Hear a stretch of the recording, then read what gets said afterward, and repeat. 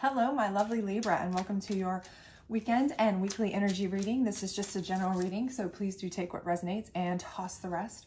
Also, if you haven't had a chance to check out the other readings on my channel, please do so. I'd greatly appreciate it.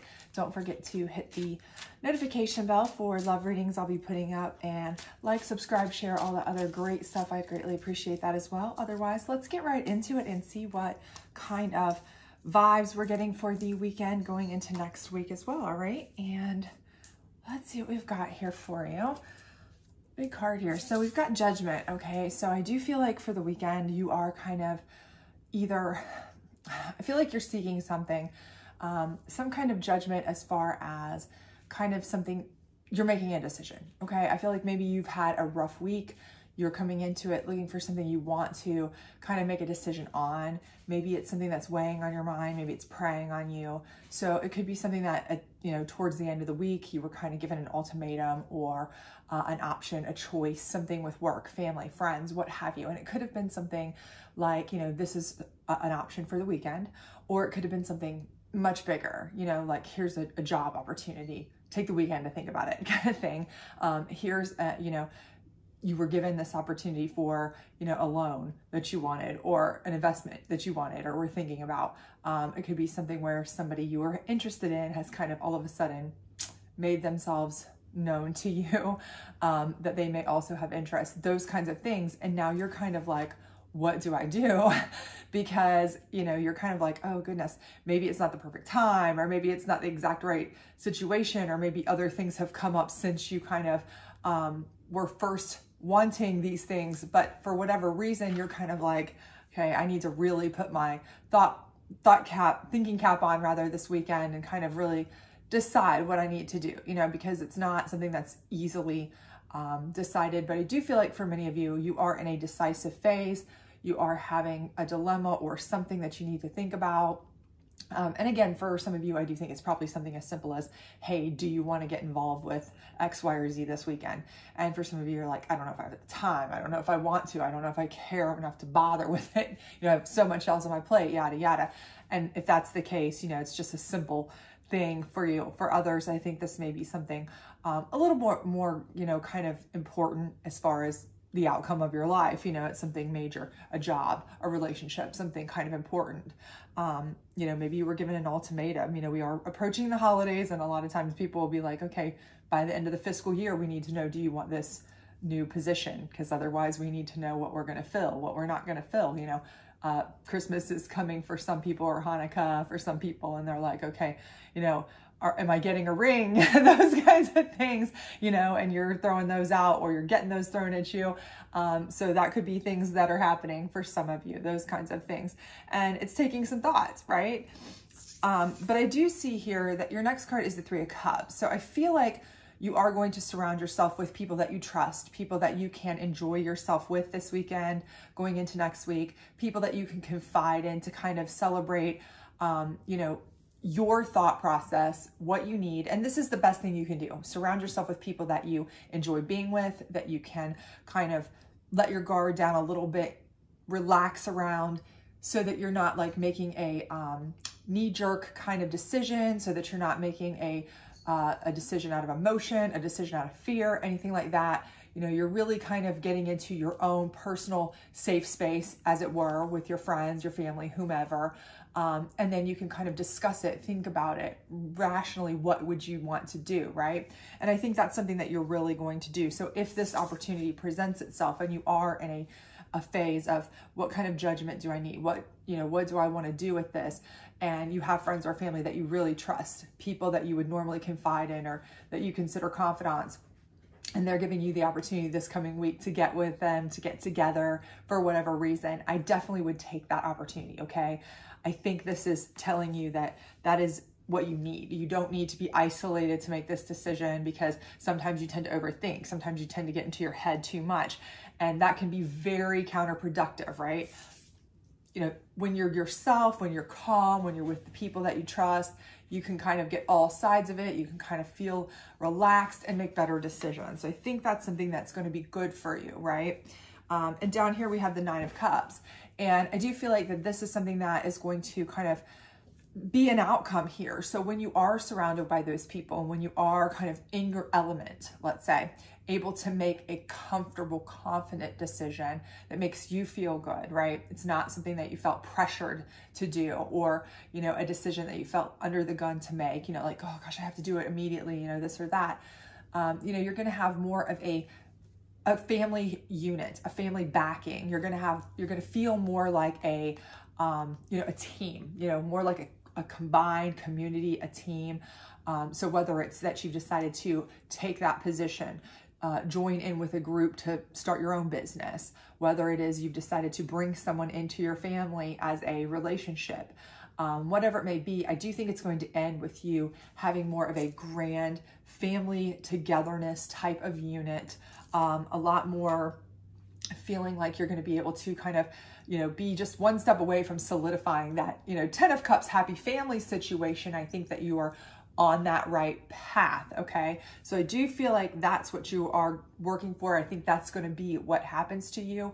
I do think that's going to be fantastic. I do think though that it is imperative for you to get to this step too, because I think anytime you start making judgments, you know, out of fear, out of emotion, out of, you know, just, you know, gut knee-jerk type situations, it's not good. When you make it in a comfort zone with the people that you trust, you're going to make better decisions, okay? And I'm not saying you want to take everybody's outside opinion, and I'm not saying that you want to listen to everybody else talk and go with what other people say, but you know who are your trusted people. You know who are people that you can kind of take a little bit of what they say, and you know that they know this or they know that about you, and you know what to filter and you know what not to filter at the same time. So I do think that just kind of being in a happy, enjoyable, relaxed, you know, togetherness, communicative, celebrative state is going to put you in a mindset that's going to be positive for you, to help you make a decision that I think is going to pan out very well for you in this, whatever this decision is about. Now let's grab you a challenge card, because there's always a challenge, right?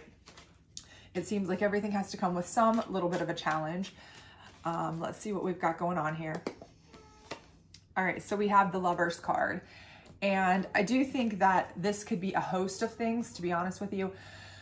I do feel like, again, with this, okay, if it's a job position and you've already got a sound relationship, okay, if you are of that perspective that you've already got a sound relationship, this is something dealing with something other than a relationship, somebody coming in. If this is a job decision, a financial decision, that kind of thing, I think that you may have a significant other that may not be on board, okay?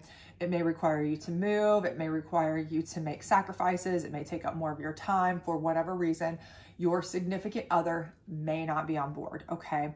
You're going to have to just, I really feel like you're going to have to just discuss this with them. If you're standing firm and you believe in yourself and you believe in what you're doing, sorry, my cat's dragging his toy there, it's loud. I think that you're going to be able to convince them, if they really care about you, that what you are doing is best for both of you, okay?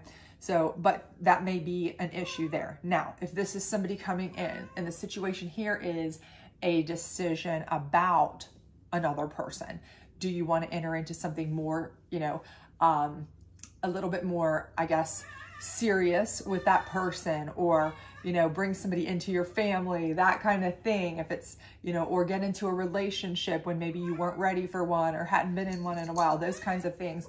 I apologize. He is really, come on, sweetie pie. I'm so sorry. Right there, buddy. I think that what you've got going on here is that you may have ex-lovers, okay, that are not going to let that happen smoothly. Okay, so you may have recently been out of a relationship, or maybe not even recently, but somebody who's still in the picture. You had kids together, this or that. He has not given up. What have you? So I do feel like for that, you know, the situation may be that you just have people who are not willing to give up, right?